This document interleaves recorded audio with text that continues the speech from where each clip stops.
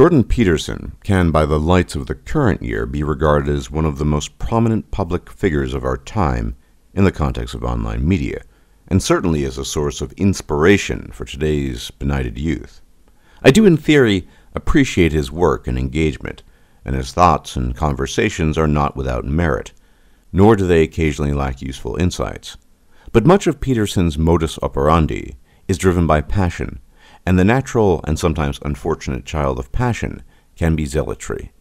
I am not making the claim that Peterson is in fact a zealot, at least not yet, but rather that passion can sometimes lead to blindness, and it can, and does show with Peterson on occasion, above all in matters of sex difference and his inability to see past his own proposed archetypes regarding human beings, which themselves have largely been adopted from so-called Jungian archetypes formulated by the Swiss psychoanalyst Carl Gustav Jung, a series of assumptions made by Jung without any solid scientific backing, in addition to other biases possibly associated with his desire to maintain his reputation.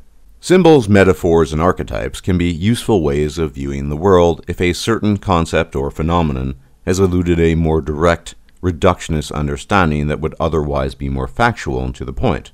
But increasingly, as man unravels the world bit by bit, and we edge more closely to a potential complete understanding of human beings, and incidentally, I am not claiming that this complete understanding is necessarily within reach anytime soon, this overuse of symbols, metaphors, and the like will only serve to obfuscate and occlude easily understood facts that in their totality would comprise highly descriptive and likewise easily understood theories and explanatory models that may have a direct bearing on our society, and thus their continual employment could amount to a waste of time. Metaphorical explanatory models can often be referred to as placeholder truths. Though not explicitly metaphors, there are good examples of ancient wisdom without the accompanying knowledge that can be seen in the Bible in the prohibition against the consumption of pork, because trichinosis, a parasitic disease caused by roundworms, was likely observed to manifest itself amongst poorly kept swine, thus the proscription against the eating of swine. There is also the prohibition against the consumption of shellfish,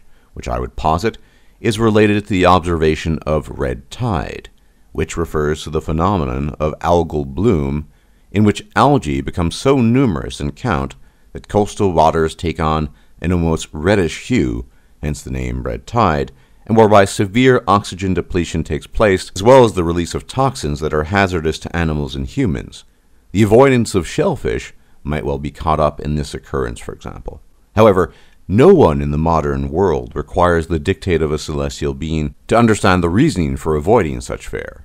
There are other, better explanations than those offered by a Canaanite storm deity in the form of interdiction. Such prescriptions and proscriptions as are found in the Bible have adaptive value in the context of evolution, but we must ask ourselves when and if such things have the same adaptive value in a contemporary setting. Let us take, for example, the archetype of the devouring mother, one that Peterson often makes reference to.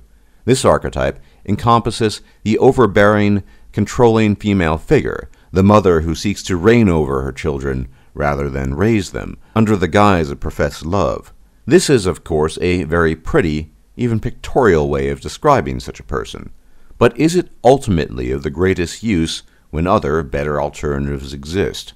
Imagine such a person afflicted by such qualities as could be attributed to a devouring mother archetype, and imagine, too, the limitation of remedies that could be proposed within that framework. What could be done to aid such a beleaguered soul? It might make for colorful description and still more colorful antidotes, but ultimately little else. Effectively, we are dealing with the same problems I addressed in the video, The Problem of Philosophical Course Correction.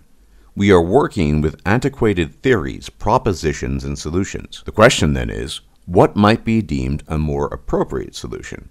If a person, for example, is suffering from manic depression and displays behavioral traits that could be likened to a devouring mother archetype, ultimately, it would be of far greater use to identify how the most salient monoamine neurotransmitters such as dopamine, noradrenaline, and serotonin are interacting with this person, because such monoamine neurotransmitters are understood to be implicated in cases of anxiety, depression, and other psychiatric disorders.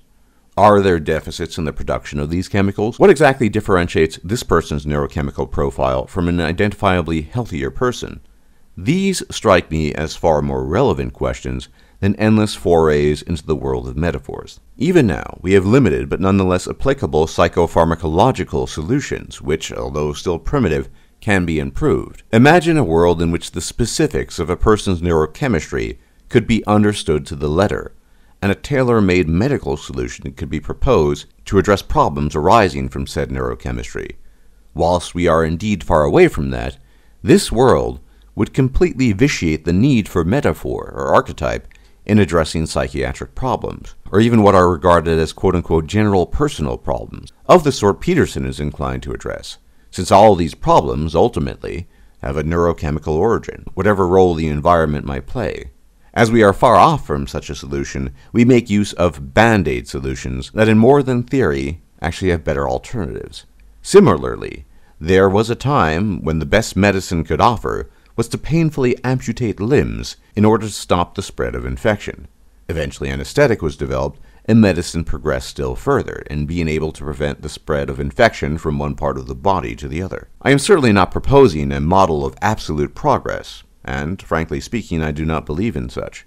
Merely that one's means and methods are routinely overhauled and improved, and archaic metaphors can be subjected to the very same overhauls and improvements in the respective domains they are applied to. In this way, I believe that the wisdom or truths of old may appear timeless, but are merely stepping stones to something else, and that at some point in time, the legacy of archetypes, symbols, and metaphors as a primary means of understanding the world will have seen their time in the sun, but ultimately will be of little use in the apprehension of real-world phenomena, no matter what primitive instincts of man weigh heavily upon the matter, instincts that at once serve both to facilitate the overindulgence in this worldview and as a hindrance to better alternatives. This statement acknowledges the fact that most humans come equipped with a deep-seated need to approach the world and its constituent parts in terms of symbolism, but as I argue, it can be likened to riding a bike with training wheels versus riding a bike unfettered by such constraints,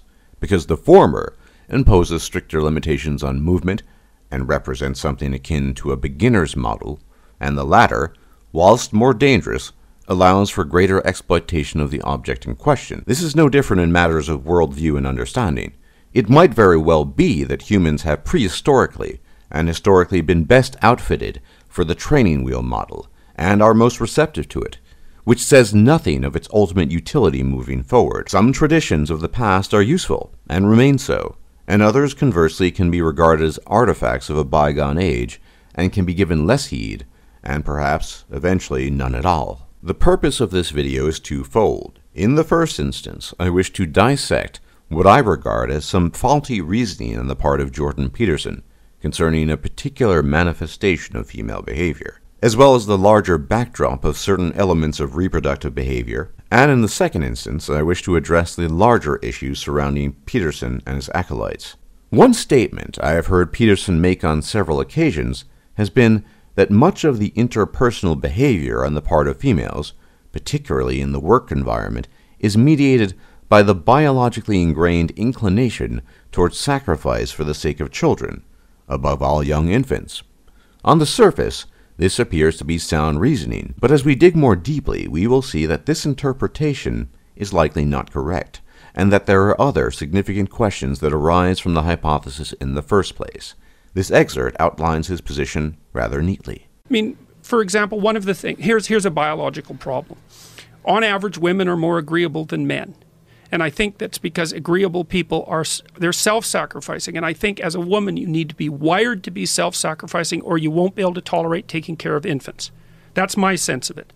Okay, now there's some problems with that. It's like, let's say that a huge part of female wiring is tilted in the direction of the necessity of self-sacrifice for infant care. Okay, that doesn't equip women very well for dealing with aggressive men, because aggressive men and infants are not the same creatures. So women pay a price.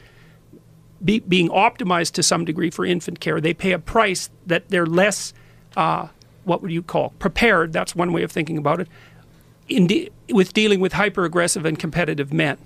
Well, one of the consequences of that is that agreeable people don't make as much money. And the reason for that is to make money, you actually have to be disagreeable, because you have to go to your boss and say, give me some bloody money or something you don't like will happen to you. In this statement, we find more than a few faulty lines of reasoning by my account. The first part of the statement that needs to be examined and properly taken apart is the claim that women are, by their very nature, more agreeable, and said agreeableness is rooted in the predilection for self-sacrifice in the context of infant care. On the surface, as already stated, this sounds like decent reasoning. But more than a cursory examination of the claim reveals several holes in the purported argument. There are data that suggest that, in fact, infants and young children are at greater risk of harm or death in the presence of mothers rather than fathers. I do not know to what degree these data take into account greater amounts of time spent with infants and young children, something that mothers are more likely to do, but even if not adjusted for this condition, time and proximity need not be decisive factors in ascertaining the particulars of behavior and psychology, i.e. being a dog walker, and thus in close and frequent proximity to dogs, does not render one perforce more likely to be an abuser of dogs, unless there are some predefined and deep-seated attributes within the category of dog walker which predispose one to be abusive to dogs. The same would apply to mothers. Inasmuch as abuse and harm occurs to young children and infants in the presence of mothers more frequently than is the case with fathers, the causative factor would not be proximity, but rather the psychology and neurochemistry of the mothers in question. The environment and time spent in it is a mediating factor, not the primary one. With that said, if women are indeed more sacrificial than are men in the context of infant care, we would see different statistical results than the following. The DHHS, U.S. Department of Health and Human Service, calculates the percentages of perpetrators in various categories such as mother, father, foster parent, daycare staff, friend, or neighbor, etc. The percentages are often used to argue whether, on average, it is fathers or mothers that pose a greater risk of harm to their children. But when trying to determine which parent, on average, poses the greater danger, categories like foster parent, daycare staff, friend, or neighbor, etc. are entirely irrelevant. The calculations below factor out those categories to produce a more accurate picture. The resulting calculations show the percentage of child abuse and deaths caused by one parent acting either alone or in concert with someone other than the child's other parent. The DHHS data show that of children abused by one parent between 2001 and 2006, 70.6% were abused by their mothers, whereas only 29.4% were abused by their fathers. And of children who died at the hands of one parent between 2001 and 2006, 70.8% were killed by their mothers, whereas only 29.2% were killed by their fathers. Furthermore, contrary to media portrayals that leave the viewer with the impression that only girls are ever harmed, boys constituted fully 60% of child fatalities. And evidence also suggests that mothers are more likely than fathers to be held responsible for child neglect. In a large representative study that examined the characteristics of perpetrators and substantiated cases of child abuse and neglect in the United States, neglect was the main type of abuse in 66% of cases involving a female caregiver, compared to 36% of cases involving a male caregiver. This finding is consistent with the fact that mothers tend to be the primary caregiver and are usually held accountable for ensuring the safety of children, even in two-parent families. In light of societal views on gender roles, it has been argued that this may constitute unreasonable mother-blaming. These are government statistics, not my own.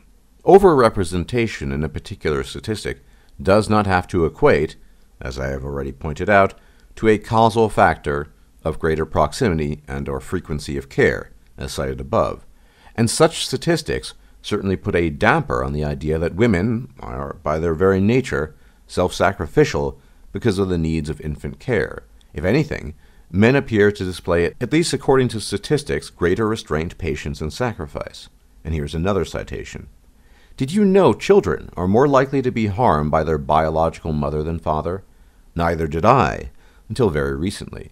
But why am I surprised? And why will you be shocked? Because we don't want to talk about it. No one wants to talk about it. Society is totally in denial that women aren't always victims. We've all been conditioned to believe that the majority of people who commit abuse are men. But it's not true. Data from Child Protective Services in the U.S. mirrors the pattern around the world. Of children who become victims of maltreatment, the huge majority of perpetrators of the crimes are the biological parents, not adopted or foster parents as you might think. The Child Family Community Australia reports a British retrospective prevalence study of 2,669 young adults, aged 18 to 24, found that mothers were more likely than fathers to be responsible for physical abuse, 49% of incidents compared to 40%. Other sites that are trying to raise awareness in this area will bombard you with statistics. Breaking the Silence, for instance, says 71% of children killed by one parent are killed by their mothers. 60% of those victims are boys. A report by the Australian Institute of Family Studies released in October of 2016 found that boys were more likely to be the subjects of a substantiation of physical abuse, neglect, or emotional abuse than girls. You don't have to drown in statistics to see reality. You have only to read news headlines, or sadly all around us. The truth about violence is that it has more connection to morality than gender, and not all women are natural caretakers. But there is more to the story than infant care, and there are other examples of female behavior which would contradict a general predilection towards sacrifice for others, i.e. agreeableness. The phenomenon of war brides, which is poorly defined, but in this context refers to foreign women of defeated enemies marrying the winners in conflict, demonstrates, if anything, a willingness to not sacrifice. I am not claiming each and every woman has done this, or would do this, but it is prevalent enough to cite it as an example of a specific type of female behavior that does not support Peterson's thesis. They came to America by the thousands from a country we had just defeated in a brutal war that lay in ruins. They were foreigners and recent quote-unquote enemies, and yet the German war brides who married Midwest soldiers and arrived in the American heartland spoke a familiar tongue, and soon fit right in. Their stories say much about Germany during the Nazi dictatorship, about the war to which fascism gave rise, and about the lives these hundreds of young German women made in the Midwest as returned soldiers' wives after the guns of war had been lowered and the bombs stopped falling. And here's another one. 70 years ago, many Japanese people in occupied Tokyo after World War II saw U.S. troops as the enemy, but tens of thousands of young Japanese women married GIs nonetheless, and then faced a big struggle to find their place in the U.S. Or another article, Sex and the Stormtroopers, How French Women Fell for the Nazi Invaders During the Second World War. Previously unpublished pictures of French women cavorting and partying with Nazis have emerged, heaping fresh shame on the troubled wartime history of occupied France. Images showing women kissing SS officers in bars and cabarets, posing in bikinis on the beach, and enjoying strolls under the Eiffel Tower. The book, 1940 to 1945, Erotic Years, by historian Patrick Bisson, is set to further embarrass the French, who've never forgotten life living in close quarters with the enemy under the Vichy regime. Despite more than 2 million Frenchmen being held in prisoner of war camps, the birth rate boomed in 1942, with an estimated 200,000 children born to Franco-German couples. Up to 30% of the births were illegitimate in some parts of Paris. And this leads me to perhaps the most salient point to be made. If women were naturally inclined, on average, towards agreeableness or self-sacrifice, divorce statistics would look vastly different. I have talked about women in divorce countless times by now, and I will be citing something very specific. Whose fault is divorce? The cold statistical answer is women. Before the hate mail barrage begins, let's clarify that rather bald statement, and yes, I was partly just trying to get your attention. It's undeniable that women request the great majority of divorces in the UK. The Office of National Statistics' most recent number crunch reveals that in 2011, the woman was the party granted, therefore initiating the divorce in 66% of cases that year. It used to be an even higher share, 69% in 2001, and a whopping 72% at the start of the 1990s. And, according to a recent survey of 191 CDFA professionals from across North America, the three leading causes of divorce are quote-unquote basic incompatibility, 43%, infidelity, 28%, and money issues, 22%. Emotional and/or physical abuse lagged far behind, 5.8%, and parenting issues, arguments, and addiction and/or alcoholism issues received only 0.5% each. From August 1st to the 29th, 2013, 191 CDFA professionals from across North America responded to the question, according to what your divorcing clients have told you, what is the main reason that most of them are getting or have gotten divorced? A CDFA professional is someone who comes from a financial planning, accounting, or legal background and goes through an intensive training program to become skilled in analyzing and providing expertise related to the financial issues of divorce. As we know, women are universally the greater percentage of divorce initiators and filers, but along with this, and this is not unique to this particular survey, so-called basic compatibility, i.e. lack of satisfaction, is cited as the main reason. Does this bespeak a desire to take one for the team or to immolate oneself for the greater good? Is this indicative of sacrifice? None of the points raised nor the data suggest that in fact women are inherently self-sacrificial due to the needs of infant care, as claimed by Jordan Peterson, or for that matter, agreeable, unless you wish to define agreeable as pliant, as would be the case with these war brides. But his claims do raise interesting and debatable questions pertaining to the intersexual differences in behavior, temperament, and perhaps most interesting of all, what phase of life, the reproductive run-up to having children or the post-child phase, should be given more weight in determining sex-specific personality traits.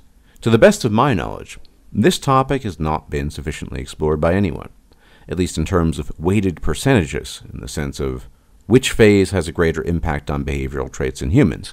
But this also allows us to speculate and hypothesize in a reasonable manner in trying to assess said weightedness of the pre- and post-child phase. To begin with, it goes without saying that, above all in women, and to a more limited degree in men, the post-birth, post-child phase introduces a number of hormonal changes, and even men's physiology is affected by having children. But what we are interested in is the specific question of which period of life has greater influence on general, sex-specific behavioral and personality traits, a question implicit in Peterson's assertion that women's alleged tendency to be more self-sacrificing and/or agreeable, if using the Big Five personality traits, is a consequence of the post-reproductive phase of life rather than the converse, the pre-reproductive phase of life, or in other words, everything that leads up to the reproductive act. I'm going to argue here that Peterson misses the mark with his analysis on a number of fronts, but above all in terms of assigning self-sacrifice agreeableness to a post-reproductive phase. I should add that, as intimated before, it is far less a question of either-or, and far more a question of scale, in terms of a continuum. Behavioral traits are very rarely just one thing or the other, and thus ultimately my proposal would be that agreeableness in women is an adaptive trait that facilitates reproductive success in the main, but also might have minor benefit in the care and handling of infants, though I believe this to be far less relevant. While this sort of thing is difficult to gauge for a number of reasons, I think one can argue well the case that the most important behavioral traits found in humans will be those that lead to reproductive success, or in other words, traits and features that will improve their chances of making copies of their genes. Once DNA replication has occurred, there is another game at play, and obviously there is adaptive behavior here too. But arguably, and I believe, more likely is the postulate that having a chance at reproductive success in the first place is more weighted than the after effect, and that any hardwired behavioral traits will be more likely to be those that lend themselves best to having a shot at reproducing, rather than traits that occur in individuals after genes have been copied. As after all, what use are behavioral traits and temperament post-reproduction to an organism, human or otherwise, if said organism never reproduces in the first place, i.e. it is easier to make babies than it is to raise them, as evidenced by the spectacular failure on the part of many parents post-birth. And the natural implication of this is that most of our personality traits, be we male or female, lend themselves far more to the reproductive run-up rather than to the reproductive run-off. In some sense, this is a chicken or the egg question, But I am arguing here that traits that lead to reproductive success will have to be more important than those that merely occur as a result of it, though I am not discounting that either such traits exist, simply that in terms of hierarchical and biological importance, at least for humans, anything that gives an advantage in securing reproductive success will lie higher in the hierarchy of importance, and this can be observed. To begin with, I believe that Peterson is starkly conflating a few things. One, on the part of women, that they are by their nature primarily sacrificial for the good and/or agreeable due to the needs of young infants, something I have already addressed, but I find even fault in his terminology. One needn't conflate meekness and lack of assertiveness for an agreeable or self-sacrificing nature. To wit, they are far and away not the same thing. Furthermore, Peterson uses aggression and assertiveness coterminously, when in reality, although there can be some overlap, they can be very different animals indeed. One can be very self-assertive, for example, and also very much concerned for the weal of the group, using said assertive nature to achieve things for the group, sacrificing the process, without any degree of quote-unquote agreeableness. They are not the same thing.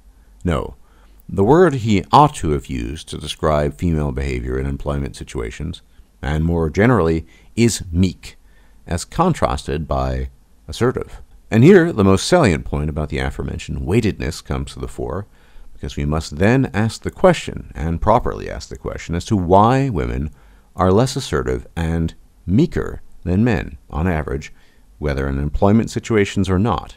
Assertiveness, and to a lesser extent aggression, because aggression can lead to unnecessary violent conflict in a way that assertiveness would not, are useful traits to have if you are participating in a dominance hierarchy where your deeds and achievements, and consequently your status, will scale you up or down within said hierarchy.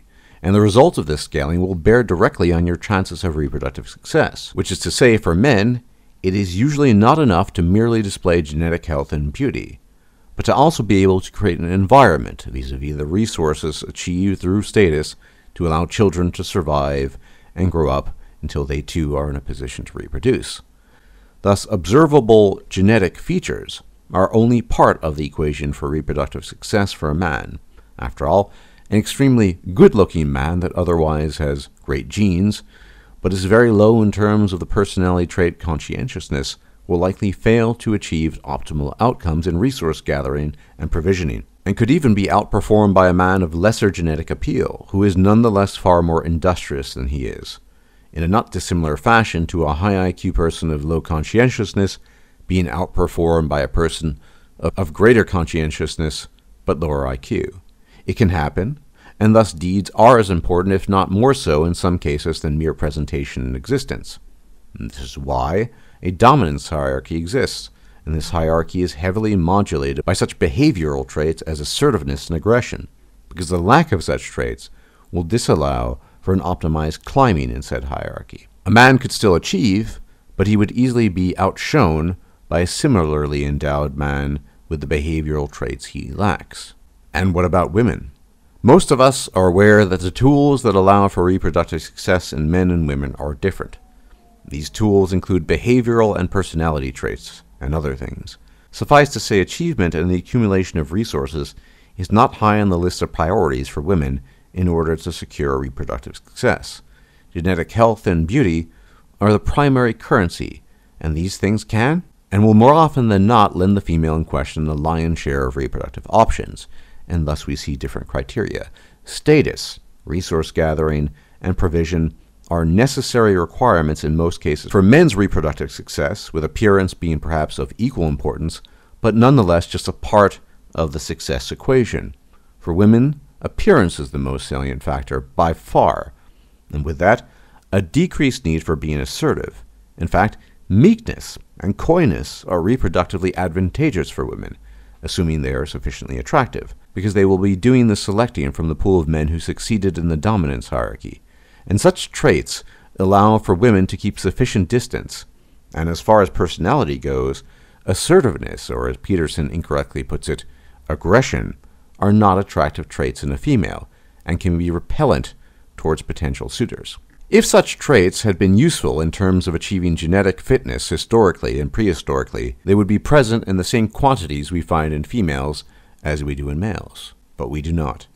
Agreeableness and meekness, thus, are not primarily attributes that would have arisen due to the constraints placed on mothers postpartum, but rather constraints that evolved in order to optimize reproductive success for women, whereas in men, assertiveness and boldness would have yielded greater payoffs in terms of reproductive success. And this is where Peterson, as with a few other things, is likely mistaken. Women are not by nature self-sacrificing for the common good, as evidenced by their greater intolerance for circumstances that make them unhappy, leading to much higher rates of divorce filing. In times of war, they, for reasons of survival and reproductive utility, tend to collaborate with the opposing side, if that side is a victor, rather than to go down with the ship. One good piece of evidence to show why assertiveness and truculence would be reproductively disadvantageous to women can be gleaned from tribal warfare found in the Amazon, in particular from a tribe called the Jivaro. I do not claim that the circumstances that exist in this tribe are identical to prehistorical circumstances. However, it is a reasonably close approximation compared to Western modernity. The Jivaro are even more extremely violent than the Yanomamo, having a war homicide rate of about 60% of men. Although modern changes are leading to social resolution of physical conflicts, they are renowned as the one Amazonian tribe who practiced head shrinking. They refused to be suppressed by the Inca and revolted against the Spanish Empire and thwarted all subsequent attempts by the Spaniards to conquer them. In the year 1599, the Jivaros banded together and killed 25,000 white people in raids on 2 settlements. The attack was instigated over the natives being taxed in their gold trade. After uncovering the unscrupulous practices of the visiting governor, molten gold was later poured down his throat until his bowels burst. Following his execution, the remaining Spaniards were killed, along with the older women and children. The younger, useful women were taken as prisoners to join the clan. Like the Yanomamo, perpetual animosity exists between the neighboring tribes of the Jivaro. The Shaor and Achuar Jivaros, once deadly enemies, have only recently formed a tribal federation. Among the Jivaro, as among the Yanomamo, there is no stratification, but egalitarian warriorship. During times of peace, there is no chieftain. When wars erupt, older experienced men who have killed many men and captured many heads are chosen as war chiefs. No Jivaro can be chosen if he has not killed. Bloody feuds, reported as functioning to obtain women, are frequent and follow familial lines. A fundamental difference between wars enacted within the same tribe and against neighboring tribes is such that the wars between different tribes are in principle wars of genocidal extermination. The significant goal of these wars was geared towards the annihilation of the enemy tribe, including women and children. This was done in order to prevent them from seeking revenge against the victors in the future. There were, however, many instances where the women and children were taken as prisoners and forced to become part of the victors' families. A woman who fights, or a woman who refuses to accompany the victorious war party to their homes and serve a new master, exposes her to the risk of suffering the same fate as her menfolk. This excerpt shows that assertiveness, aggression, or resistance result in death in females who display these traits in the context of violent conflict, rather than the potential of reproductive success afforded by capture and absorption into the victor's family. Given how violent our prehistory was, it is not unreasonable to posit that many such scenarios were played out over the millennia, and that over time, agreeableness and lack of aggression and/or assertiveness resulted in more reproductive success in females, and thus became an adaptive behavioral trait in women. Women are by their nature not more sacrificing towards infants and young children, as evidenced by the publication of government statistics showing that mothers pose a greater risk to infants and children than do fathers. Men and women have evolved different behavioral traits that tend to be underscored in one sex more than the other, because the variables involved in reproductive success are different. This is part of different postpartum requirements for women, but ultimately this is less relevant to the type of temperament and behavior that will allow women to make copies of their genes, as opposed to men. At the end of the day, survival of the sort that is enabled by so-called agreeableness appears to be a much stronger factor than agreeableness for the sake of infants. Again, we need only think about how much easier it is to achieve reproductive success, and that most traits would be weighted in favor of being successful at making copies of our genes, rather than weighted in how to raise those copies of our genes, because that aspect of things is a much newer game. Parents stumble far more at being parents than they do in fulfilling the roles in the run-up to reproduction, because human traits, I would posit, are still better adapted to that aspect of things rather than the rearing of children, which takes an ungodly amount of time and is very difficult to navigate. This is directly tied to the fact that mammalian performance and functionality is deeply linked to the reproductive cycle. Hormonal profiles begin to decrease and decline after 25 in humans, as do other functions, and this lends credence to the ideas I am proposing, though that topic would have to be the subject of its own video. I believe that in being so passionate, Peterson has fallen into a type of tunnel vision on this particular issue, by narrowly focusing on this one aspect, rather than holistically looking at the entirety of variables that lie in reproductive success, all the while falling for common myths about female nature that do not hold up in reality. We now move away from this topic to the matter of Peterson himself, who in recent times has copped a fair amount of flack in certain circles. Specifically, there were some offhand comments that Mr. Medicor had made in the live stream, were reacted to in an extremely aggressive fashion on the part of Peterson's followers, and some of the comments on display were overtly hostile. The sorts of comments and reactions ultimately bore the likeness of something cultish. For the purposes of this discussion, however, I am far less interested in what those comments were than what Peterson, as a human phenomenon, represents. It should be reasonably clear to everyone by now that Peterson is effectively a substitute father figure to the many, and in some ways, a messianic figure. But more to the point, if we think about it, most of today's youth finds itself in the situation of single motherhood, not even literally, but in the sense that the paternalism that formerly characterized our society has largely disappeared.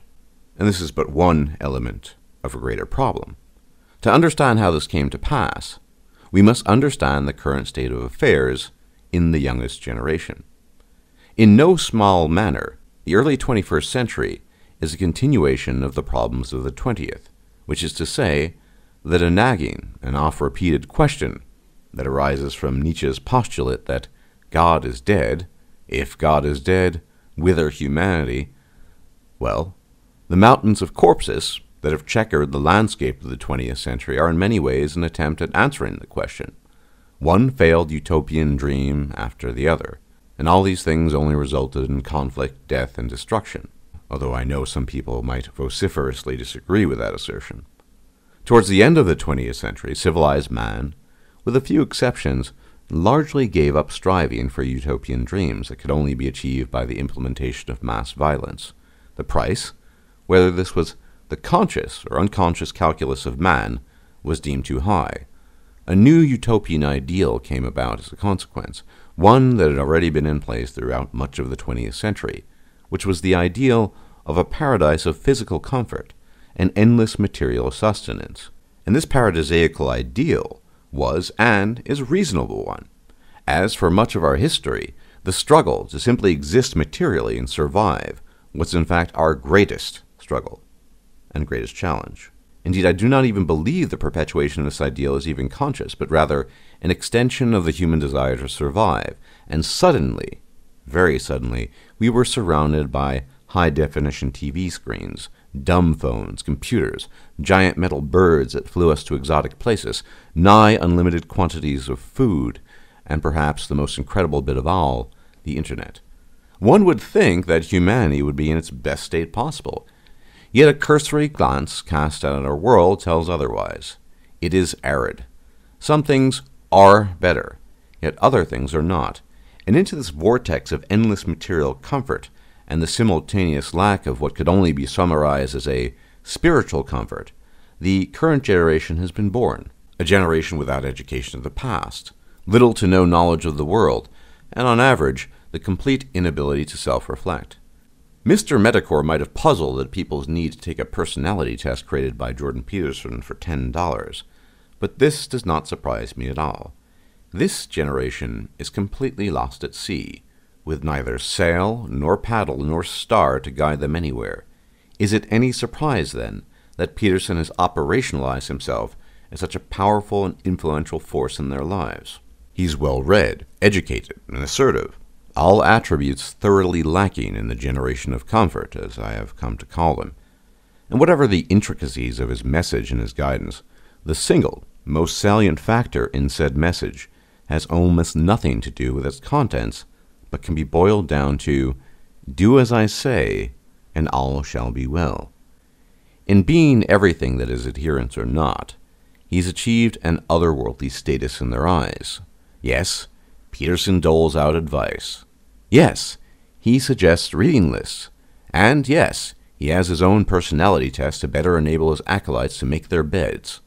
But most important in all of this is the virtual certainty with which he presents himself and his message, and it is this self-assuredness that grants him dominion over the masses, who will graft themselves into anything with even the slightest whisper of the promise of salvation. Maps of meaning, Dostoevsky, Jung, almost none of this matters in terms of understanding what the actual needs of Peterson's de facto children are. They need saving from themselves, and he is the person, is purported by the implication of their subscription to his words, to do so, and woe betide those who do not yield to this vision. They have sinned in the eyes of the Father. And herein lies the great irony, of course.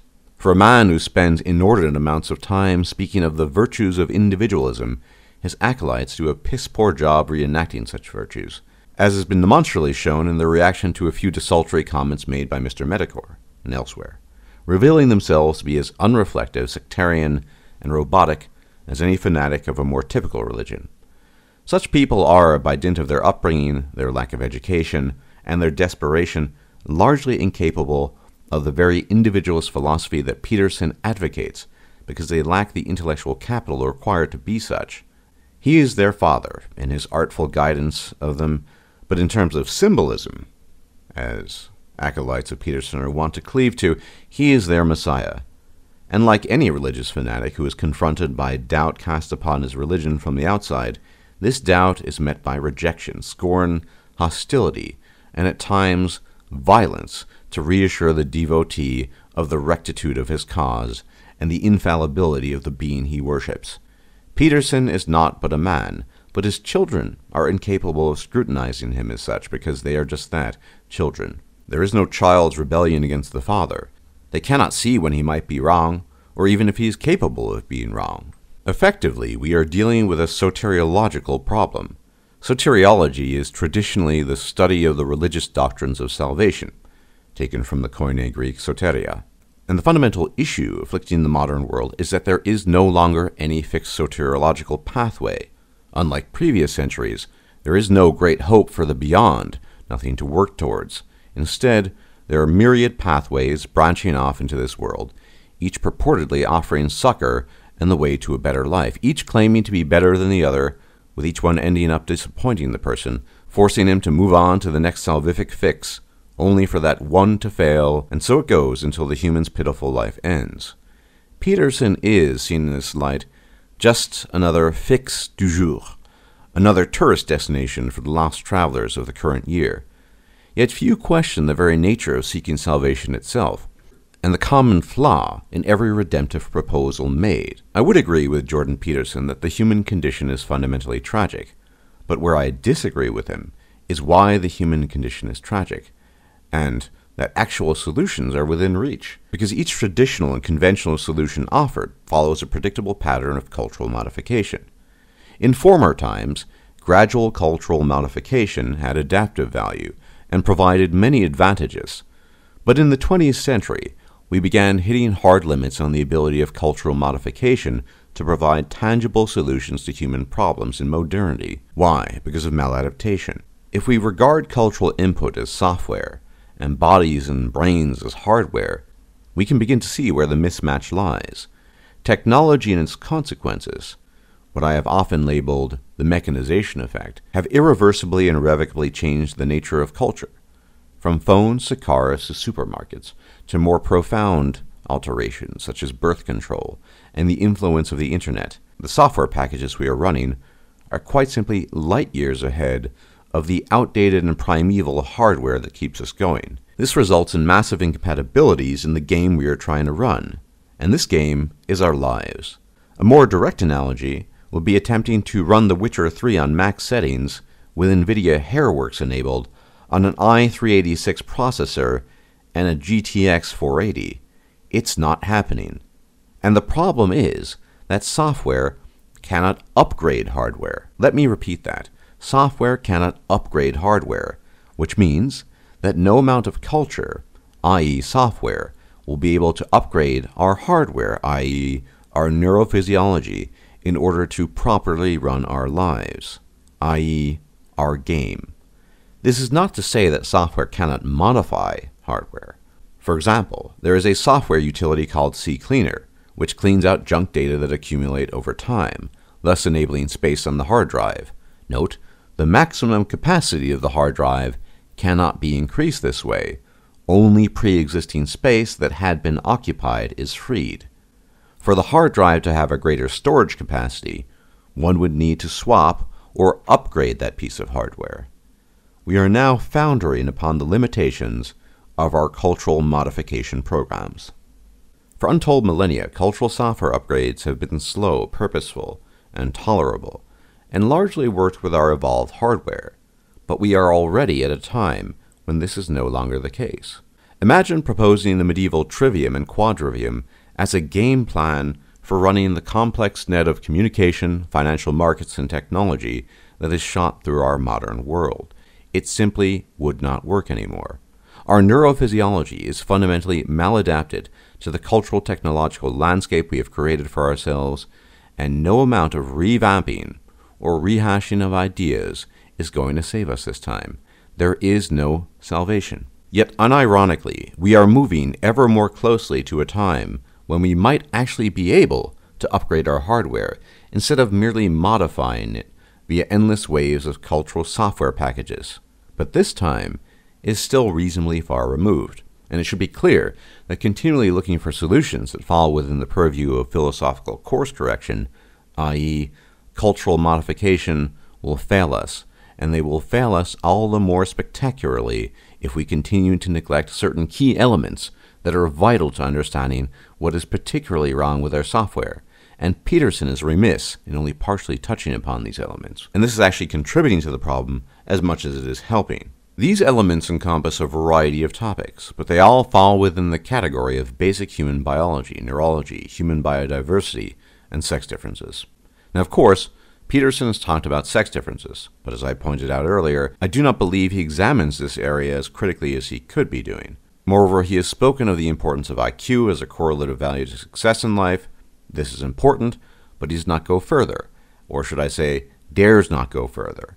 And finally, he completely ignores matters of HBD and the distinct possibility and increasingly likely case that not only does variance across populations exist, but that this variance, in aggregate, may well have an impact on society at large, and may not be compatible with his own professed philosophy of individualism. Instead, he skirts around many of these issues.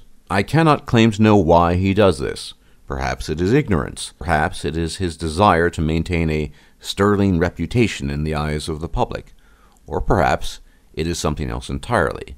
But I can claim that he is in error in not making full use of the data available on these subjects and the attendant potential consequences that might result from understanding these data. In the not-so-distant future, we may well be able to finally upgrade our hardware and escape the pit of obsolescence our own technological and cultural progress has thrust us into by aligning our neurophysiology with our prospective culture and environment, such that we can run the game we call our lives. But there is still much time to go. Until we are actually there, pussyfooting around critical issues that are integral to our hardware upgrade and offering antiquated software solutions as to why we feel so empty and lost is not going to help, but only hinder. And I feel that Peterson is doing little in this way, instead promoting just another batch of recycled cultural modifications and ideas from the days of yore in the vain hope that this will bring the relief and salvation his children, the generation of comfort so desperately craves. The very ideas that managed to fail us so spectacularly in the not-so-distant past, precisely because their proponents failed to apprehend just how incoherent those ideas were in a modern, mechanized world of mass migration. There is no salvation. There never was, and never will be, but we can, at least potentially, facilitate a rapprochement between our hardware and software if we take these matters of human nature into account, be they sex-related, population-related, or anything else, when trying to shape the world we live in, and we move towards the possibility of escaping the maladaptive trap we have created for ourselves. If we fail, it will be game over, with no respawn, and Peterson, however else his children and acolytes might feel, has done nothing to pave the way towards this goal, which is likely the only way we will ever be able to escape from ourselves. You can clean your room, after all, 1,000 times, but if the contents of your room do not change, then all you are is a broken record, doomed to failure and repetition. If you liked this video, please like, share, and subscribe. And if you enjoy my content, please consider making a donation or becoming a patron. Thanks for watching.